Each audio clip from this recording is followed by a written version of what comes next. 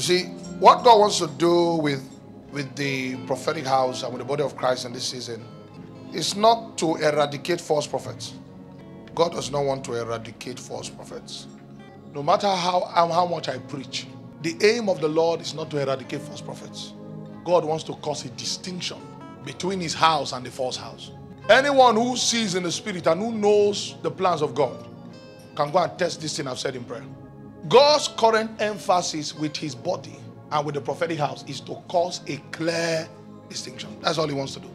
This is why he's calling his prophets to a different way, down to the way we dress, down to the way we present ourselves, to cause a visible, clear distinction between those that are of his house and those that are of the false house.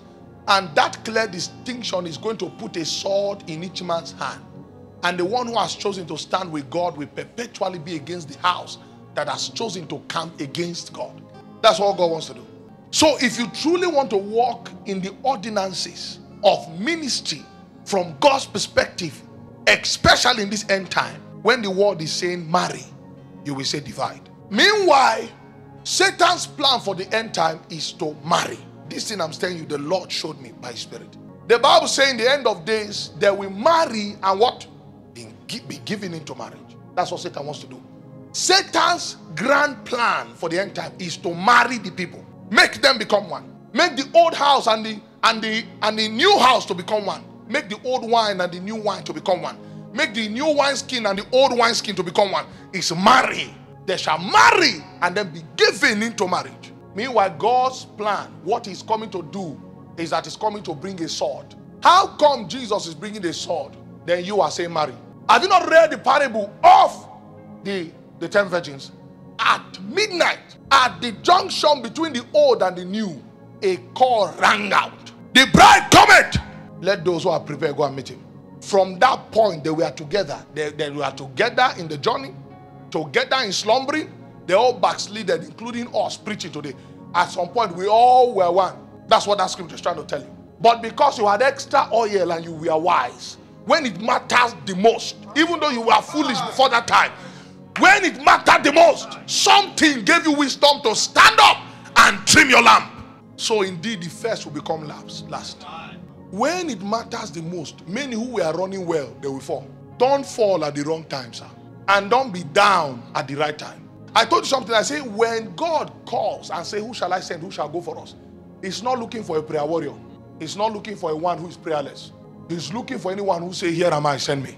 Because even though you were formerly prayerless, there's enough coal of fire from his throne to make you what he wants you to become, so that you can represent him accurately in that assignment. So what distinguished prophets in the day God wants to send his messenger is the one that could hear the sermon. Remember I told you people 3 years ago, Solomon, I said now God wants to begin to introduce the prophetic house. Let's begin to trim our lamp. I told you guys. And then we went on intensive prayer, weeping. We are not the most prayerless, but anyone who made himself available, the Lord will cast his burden upon that person. So when it matters the most, a division happened immediately. 5 were separated and 5 were left behind. So the strategy of God in the end time is to cause a distinction. Have you not read scripture? He said 2 will be walking, 1 will be taken, 1 will be left behind. 2 sleeping, 1.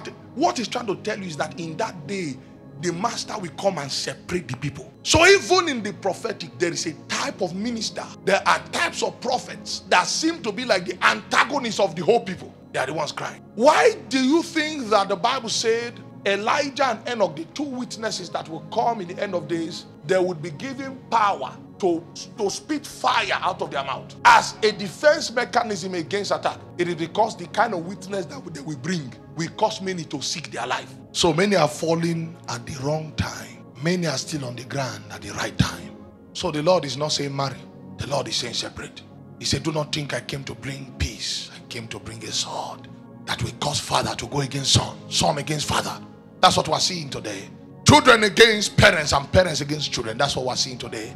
When that sword of the word of God comes, yes, you love your spiritual father, but you say, no, sir, you are fake. You'll be termed as rebellious. No, sir, this is not the way of God. Your spiritual father loves you, but we say, no, son, you've become fake. I cannot stand with you. That's what the sword will do. I'm telling you a message that is without emotion. I'm telling you the truth of God's word so that we can all go and labor and look for Jesus. It's a season of separation. God is causing a clear distinction. You see, one of the ways God speaks without saying anything, Pastor Nelson, is that he will cause his signs to speak. And only the wise will be able to hear the voice of God from the signs of God. So all of a sudden you will hear that so mega church collapse. It's a sign. Hi, it's not an accident. The old house is falling. Can't you read the sign? Can't you read the sign? There are many things God is saying in the end of days. Go and read Revelations. You will discover that God spoke more with signs towards the end of days. Star will fall. This will happen. It's signs for the wise, for those who have understanding. Because the trumpet is already sounding. The trumpet are meant for the children of God.